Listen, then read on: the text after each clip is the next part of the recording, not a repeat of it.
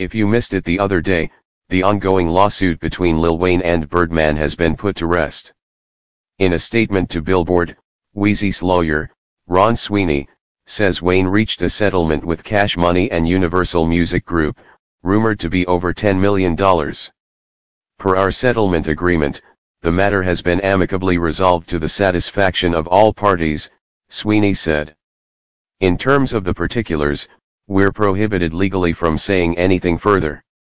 With that said, it looks like the Carter v has been freed to see the light of day now, and already we have some info about it.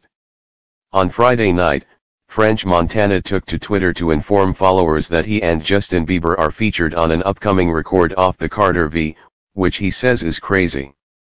Unfortunately, he didn't reveal anything further about the record, like when we might be able to hear it, but it's definitely nice to see some details about it. Lil Wayne has settled his lawsuits with Universal Music and Cash Money, which enables him to break free from their contract and release music without any legal troubles. This development has opened a lot of doors for Wheezy, who has struggled to get his long-delayed album The Carter v off the ground due to contractual limitations. Now that he's a free man, things have become easier for him.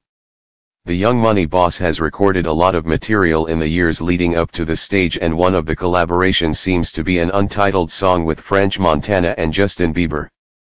Montana took to Twitter to reveal that he's got a crazy song with the two on the album. Gotta a crazy joint with Lil Wayne and Justin Bieber on Carter 5. The GOAT is back, he wrote. Now whether this track will ever come out for the public cannot be confirmed at this moment, since the fate of unreleased Wayne music is always unpredictable, but at least we can have hopes.